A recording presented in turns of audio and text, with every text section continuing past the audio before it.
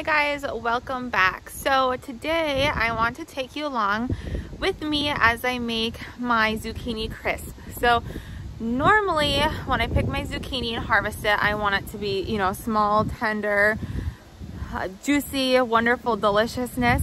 But for zucchini crisp, these are the ones that you want to get 12 to 24 inches long, the zucchini, because then they get that texture of an apple.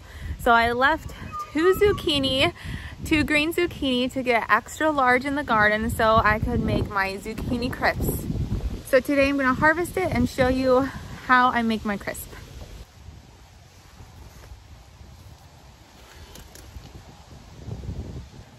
This is the size you want them.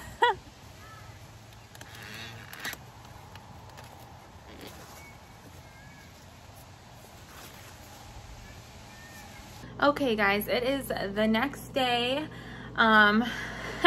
Yesterday after picking the zucchini, I ended up ripping out most of the garden of everything that would not survive the frost that we were supposed to have last night, and it never came. But if you want to see that video, I will link it below, or just click the eye in the corner. But I got so tired after that, and being 9 months pregnant, I just couldn't do anything else for the rest of the day. So today I'm going to go continue and make the zucchini crisp. I'm also getting some stuff ready there to make some homemade bread too. But today in this video, I'm going to focus on the zucchini crisp.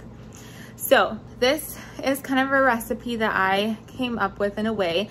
I looked at several different zucchini crisp recipes and I took bits and pieces of those, and then I also combined it with my apple crisp recipe, which everyone said that is the best apple crisp recipe they've ever had. So I took all these bits and pieces of different recipes, combined it together, and this zucchini crisp is incredible.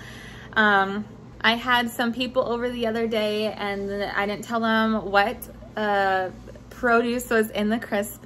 They thought it was the best crisp they've ever had. And when I told them that it was zucchini, they were just blown away. So I'm gonna get started. Really, the important thing is I'm gonna cut up my zucchini. This monster here, I'm going to cut the skin off and scrape out the seeds, and then the fleshy part at this point, when it's this big, is like the same textures as an apple. And then I am going to, it needs that acidic flavor that apples have. So I'm actually gonna boil my zucchini pieces with lemon juice. But I'll just kind of walk you through step by step. I'll show you what I'm doing, and then I'll put the recipe in the description box below. So if you wanna check that out, definitely check that out. And I'm just gonna get started.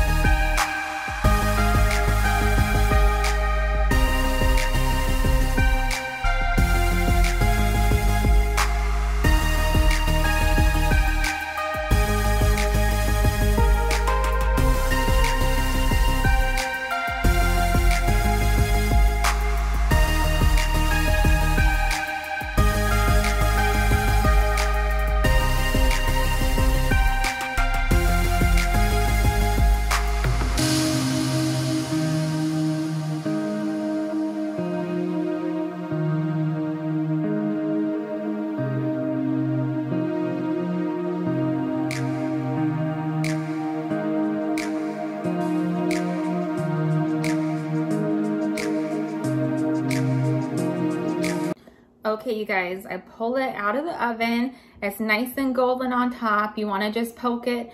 I use a fork just to make sure that the zucchini is tender. And I'm actually bringing this over to a dinner party tonight, but I'm going to try to sneak just a little bit just to give it a little taste test before I go. I'm trying to figure out maybe, I'm not sure where. I'm just going to, the middle probably wasn't a smart choice, but.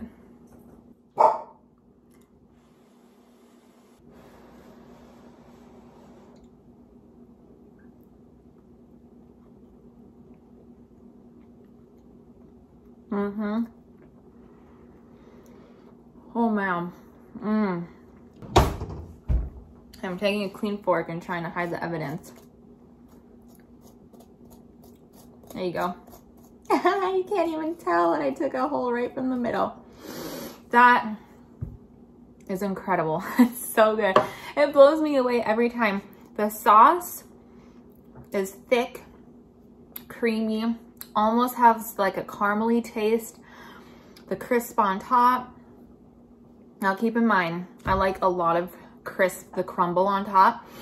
So I have a thick layer of crumble. So if you don't like that much crumble, just cut the crumble recipe in half because that's how much I doubled it by. Like I said, this is my own recipe.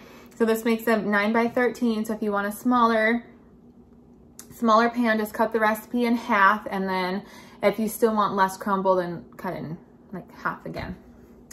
If you're doing it 8 by 8. But if you like more of the fruit filling for 9 by 13, just cut the crumble recipe in half, if that makes sense. But oh, this is so good. So that's it for this video. Thanks for tagging along. Let me know if you try this recipe. I would love to hear how yours came out, and I will see you next time. Bye.